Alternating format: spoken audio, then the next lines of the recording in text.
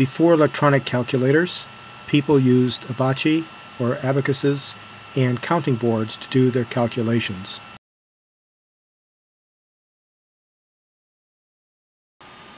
In Japan, the soroban is still sometimes used in business and has recently been found to be useful in teaching arithmetic. Similar to the soroban is the Roman hand abacus, used by the Romans over 1900 years ago.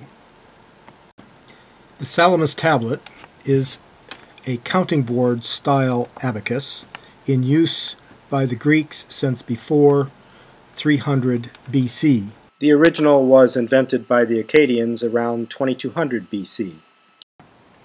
We want to develop how to use an abacus naturally, as our ancestors might have.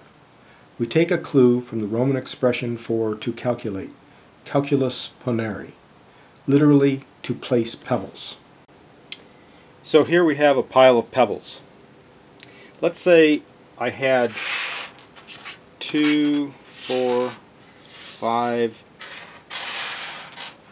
sheep. I had 5 sheep in my little flock, and I bought 11 sheep from a neighbor. So I have 2, 4, 6, 8, 10, 11 sheep from neighbor. And so in total then I have this many sheep. Of course it's a little hard to figure out what I've got there because I have to add them every time. So what I might do is, like a money changer does, segregate them into piles. So let's see, I've got 2, 4, 6, 8, 10 plus 2, 4, 5 plus 1. So I've got 10, 15, 16 sheep in my new flock. Well, you can see that this, if we had 100, we'd have to put 100 up here, 100 stones or pebbles up here, and we're going to get kind of unwieldy. So what we're going to do is we're going to look at a sandbox here, which is my tablet, and I'm going to draw some lines in my sandbox, and effectively I'm going to call this the unit line, and this is the tens line, and this would be the hundreds line if I wanted to go that high. And in the middle here I'm going to call this the 5 space, and correspondingly this would be the 50 space. So now what I could do is I could say, well, I've got one unit, and I put that on the unit line, and I've got 5 here, so I could put one stone on the 5 space and get rid of these stones. Go back in our cache here.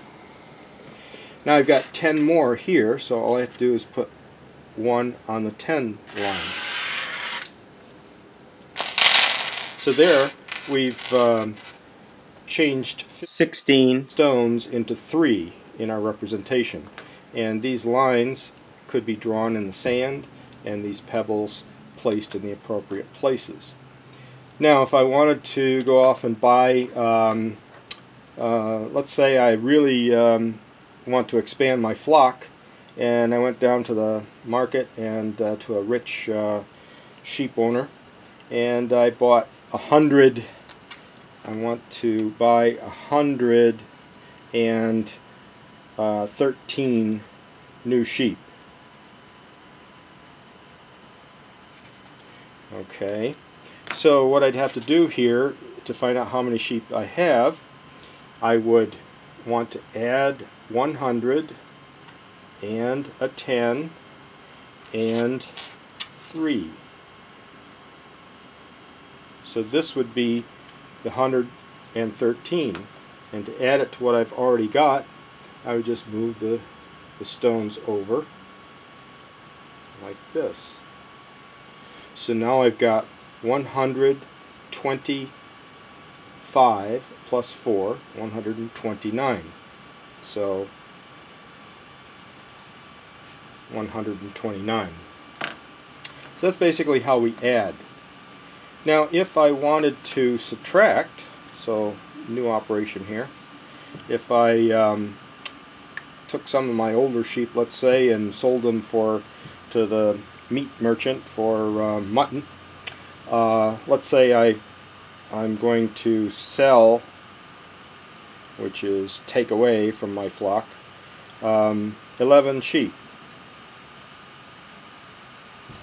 So what I could do is just plain take the 11 away, okay, but then I don't really have a record of how I did the calculation. So what if I leave this here, but instead I've gone to subtract 11 sheep. So let's put a bar down here, draw another line in the sand and extend these bars, and now on the left what I'm going to do is show what I'm going to take away.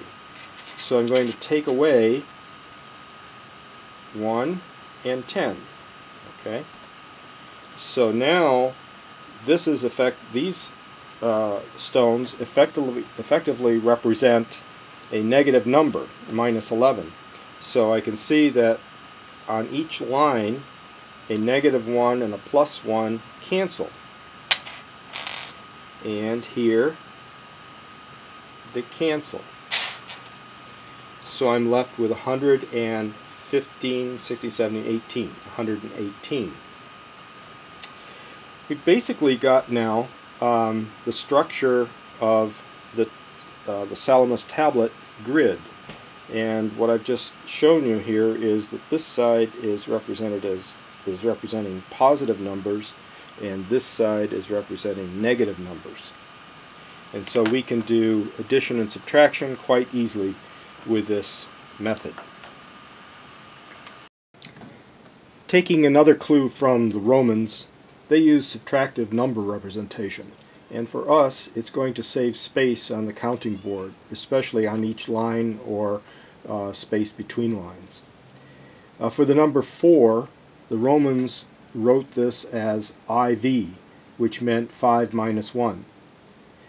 Writing the number 9, they wrote IX, meaning 10 minus 1.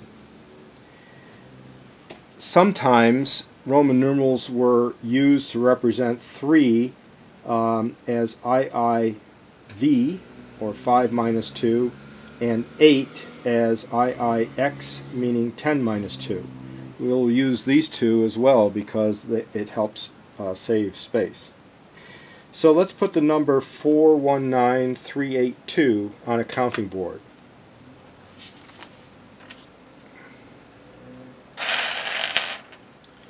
So the first digit is a 4, so I'm going to put 5 minus 1. So now I don't have another line up here, but you can see that this is going to be in the space between this line and the one above, and so this is 4. Then on the next line I put 1, and on the next line I want a 9, but we're going to place that as 10 minus 1. So here's the minus 1, but I have to go up to the next line above to put the 10. Okay, so that's the 9. And then on this line I want 3, which I'm going to place as 5 minus 2. Okay, and then I want 8, which is going to be a 10. I want 8 on this line, so I'm going to make it 10 minus 2. So the minus 2 goes on this line, but the 10 goes up here. And then finally I'm going to put 2 on the bottom line. Okay, so here's our number. In our next episode we'll do a mixed addition and subtraction example taken from Kojima's book, The Japanese Abacus. Japanese Abacus being the soroban. And I think we'll do this example here. It's mixed addition and subtraction.